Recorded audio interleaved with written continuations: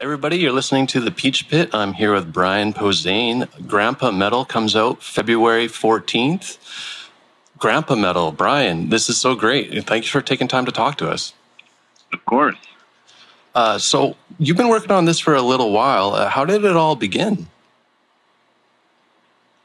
Well, I'd done a couple of other songs over the years with Scott Ian on my comedy records that I'd done for Relapse, where the first one almost 15, 16 years ago now, I did Metal by Numbers, and I had a blast doing it. And there was always the idea of, wouldn't it be fun to do a full record?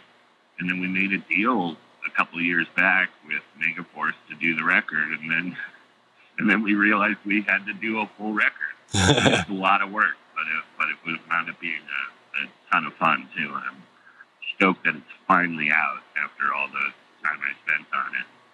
Yeah. People other than my family are now finally hearing it, Definitely. Was it planned at all to release it on Valentine's Day? No. Just, the dates had been moved around, and we were originally trying to get it out by Christmas, and it just wasn't going to happen. And so then when we landed on February, that was the obvious date. It just made sense. I think it makes a lot of sense. I think a lot of people will probably be buying it for their loved ones. Yeah, that's the idea. Yeah. So how do these song ideas usually start for you? Is it all like lyrics first? Well, it's mostly either the premise or the song title comes first. Of like, with Satan is kind of a dick, that title came, and then we wrote, Scott started writing riffs, and I started writing lyrics, but it usually comes from what the premise, what the main joke is, or what the main gist of the song is. Once I come up with that, and then come up with a title, that's been what works for me so far. It worked on Metal by Numbers. It worked on More Metal Than You, and it's usually the concept first, and then start fleshing it out. Just like I was writing a sketch, really. That's how I've looked at it. But is it ever like kind of confusing for you though? Like, because you are a metal fan first and foremost, but at the same time, you're kind of making fun of something that you love. Does it ever get yeah, but I think I can. If anybody can, it's somebody who loves it. Definitely. As a metal fan, when I was young, anybody, I always looked at metal like it was my relative. You couldn't make fun of it if you weren't also part of that family, and I feel like I am, and it's just I had done it with those other songs, and I knew I could come up with a full record, a full comedy metal record, and have it be like this cohesive thing, and I really wanted it to feel like some of the records I sat down with as a kid, but a comedic take on that. And the fact that it starts off like a Motley Crue record, and there's sketches throughout, and there's not a through line, but I still feel like it's like this. Well, you could sit down and with headphones, and that's kind of what I was hoping people would do with it. Well, I mean, okay, I'll just kind of go through the list here. You got Scott Ian, Gary Holt, Alex Skolnick, Brendan Small, and Weird Al, just to name a few. I think you might be sitting on the metal album of the year. That's awesome. I hope so. I made it for me, and I made it for metalheads like me. I just wanted to,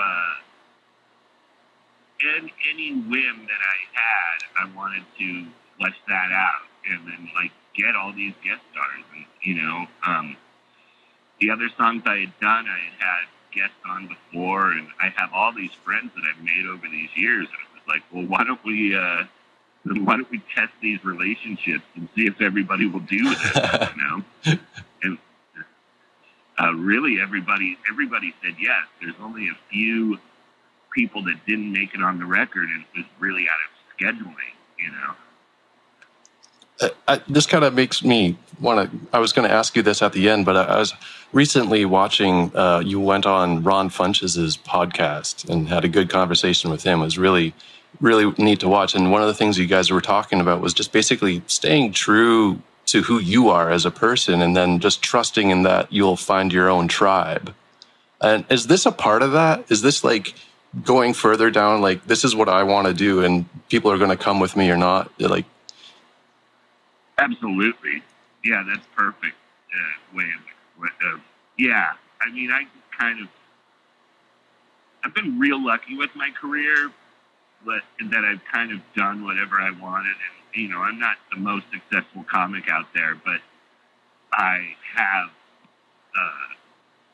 fans that I really care about, fans that that I feel like I have a lot in common with.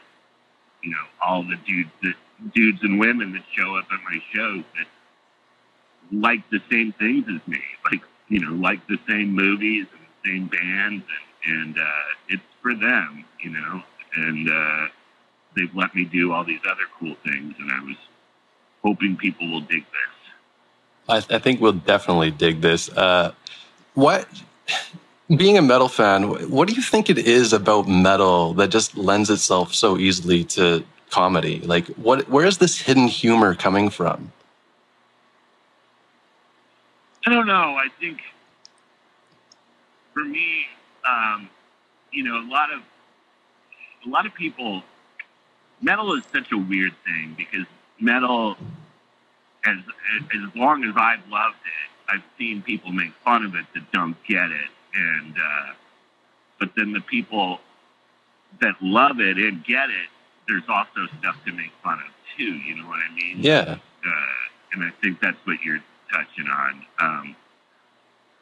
I don't know. And that's always been some of my favorite stuff, is when people actually had a sense of humor. I mean, when Anthrax would do stuff like I'm the Man, like you'd have this crazy thrash record, Among the Living, that's pretty straight and not really funny, and then the next thing they do is they release a single, and Yeah. it's this goofy, them just messing around. I love it. Like Violence, that band did a B-side where they messed around, and then I loved the band Scatterbrain, which was mostly, I think, a comedy project. Yeah. That record, one of the records that they did in the end of the 80s, I feel like every song was comedic, and SOD, and I've always loved it when bands did that. And I don't know what lends it to it, but I think it makes it even cooler when it's heavy and funny, Yeah, definitely. And like you were saying earlier, like you don't really ever worry about backlash, do you? No, I think, there were some things like in the first videos I did where people got jokes wrong. People didn't get my intention on Metal by Numbers or More Metal Than You, but I don't really care.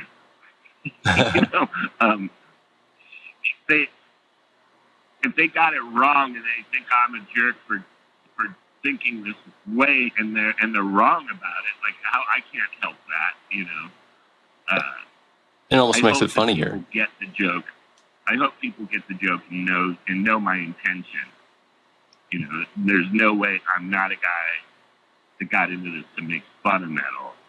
I love metal more than almost anything. And I think people get that. I think the right people get that, Yeah, definitely. So you've had a career now since the 90s, and it's a lot really easy for people to once they get a bit of success to just kind of go through the motions and just phone it in. So has making the music kind of become another one of the ways that you like to challenge yourself? Absolutely. Yeah, I love to stay busy too. That's a key. But yeah, I love writing. I love doing everything that's not just what I'm known for, stand up and coming in a sitcom and being a weird guy. I have these other levels, and I have these other things and interests that it's really fun to work with. Definitely. So I heard that in your senior year of high school that you actually hosted a radio show. I did, yeah. So I kind of turned it around by then. My first couple of years at high school were not that fun, and I got a buddy of mine. I wound up being friends with like one of the most popular kids at school by the time senior year rolled around, and he greased some palms and got the right people to give us some money, and we put a sound system in the school to where the main courtyard we could sit up in this little room that we had and play music before school and during break and at lunch, and that wound up being a highlight of my senior year. Like, we'd go up there with a big gulp and play the whole first side of Rush 2112, and it was a blast. That's amazing. So did you have like a name for your show? No, I don't think so. We were the Dragons. I think might have called it Dragon Radio or something like that. We just it was just my friend Joel and myself, and we just kind of played whatever we wanted, and then people started asking us. It would be funny. We'd be on the school grounds, and then people would request songs, and we had to figure out, how much of that we wanted to do. Yeah. Because we wanted it. Joel was not a metalhead, but Joel had good taste from everything from the B-52s to Pink Floyd, and, he would play stuff like that, and I would be mostly metal and then hard rock. But, when kids would come up and go, hey, can you play Alabama? Because we were, in Sonoma in the 80s, which is kind of country. Yeah. We had to decide how many requests we were going to take. Yeah. It's a pretty political decision. Yeah. So you remember playing Rush 2112. You remember some of the other stuff that you would play? Yeah, I played, God, I can't remember what song right now. Something off Fistful of Metal, the first Anthrax record. Ooh. And then I played Metallica, Yngwie, a lot of like stuff the kids like Rat and Motley Crue. That's awesome. The popular stuff at my high school, but then I was into some heavier stuff a lot of kids weren't. So that was the more thrashy, the Anthrax and that kind of thing. And the school didn't stop you guys ever from playing any of that stuff? Well, the one thing we got in trouble for was, I think it's Mean Street, but there's an F-bomb. There's an F-bomb in a Van Halen too. And, man, I still remember how quickly that advisor got into the building and ran up to where we were. Like, it played, and I knew it. I knew the song, and I was just like, well, let's see what happened. And the part played, and Joel and I looked at each other like, let's see. And then, boy, you could hear him clomping up the steps to come yell at us. It's pretty amazing. That's great. So do you ever plan on doing metal performances, taking this on tour, putting a band together? Not like doing a full show. What we're talking about doing, Scott and I, and maybe even another artist, would go out and do, like Scott and I would do stand up or more for him spoken word, where we tell stories and that kind of thing. He'd start the show, I'd come out and do a half hour of stories, and then I'd bring him back out and we'll do a couple of songs, not either acoustic or with a small band. But that's one of the things. Excuse me. We did that on the Mega Cruise a couple months back, and it was a blast. And so that's the intention of doing a little bit of that after this album comes out. Do you think Scott Ian will ever branch off into stand-up comedy? I don't know. He's funny. He could. It seems funny. Other people have. Less funny people have. It's great. If you're looking for a band to bring on tour, why don't you just bring along Organic Submarine? That's amazing. He doesn't want to tour. No, that's my son's band, my 10-year-old. Organic Submarine hasn't written much lately. I don't know if they're going through a weird phase. But, hopefully he gets it back together. Let's just call it a hiatus, right? Yeah. I heard that you were into bands like Graveyard, who are kind of going back to like a stripped down early Black Sabbath kind of a sound. Yeah, I did like that. Yeah, Witchcraft, a couple of bands I checked out, European, kind of sounded like Orange Amps and had that 1972 kind of Sabbath, tone. I like a lot of that. I love it too. And one of the things I love most about it is the fact that the drums sound real, Yeah. Have you listened to any of the Opeth stuff, the new? I do like Opeth. I haven't heard the new record, and I know they're touring. But, that. What do you impressive band? I've seen them before. What do you think of how they kind of gone into a new sound? They've kind of stepped away from their death metal roots. Well, they've kind of tested their fans the whole time. I feel like that's what they're really known for. Is kind of didn't they do 2 different records at one time? Where where they put out a heavy record and a soft record at the same time. Yeah. I like that. I love that they kind of do whatever they want, and and again, don't care about the metal fans, but also like if you're going to be salty about it, move on.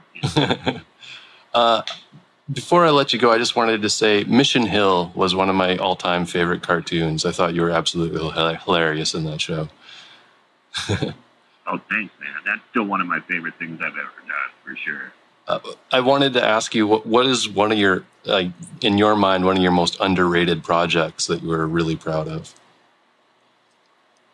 I love Uncle Nick, the anti-Christmas comedy I did that's been on Netflix for the last couple of years. Some people have found it. It's pretty culty, but I'm really proud of that. Definitely. I got to actually act in that and play like a fully rounded character. And that, and I wish people had seen 5 Year Engagement. I'm in that Jason Segel movie, and I'm kind of like one of his buddies, me and Chris Pratt, and it's before Chris Pratt blew up. Right. And but I feel like the only guys that ever saw it were made to see it. Like it's one of those date movies. It looked like it was going to be like Bridesmaids or whatever, and I think guys stayed away from it, and it hurt it. And the few guys that have told me they've seen it, it was always like, yeah, my girlfriend made me watch this, or my wife showed me this, and I wish it hadn't been handled that way. Well, we're running out of time here. I need to say thank you. We're listening to The Peach Pit. I'm here with Brian Posehn, Grandpa Metal, out on February 14th. Brian, is there anything else you wanted to say to our listeners? No, just stay metal. Thanks. Awesome. Thanks for having me. Have a good day. Take care. Yeah, you too.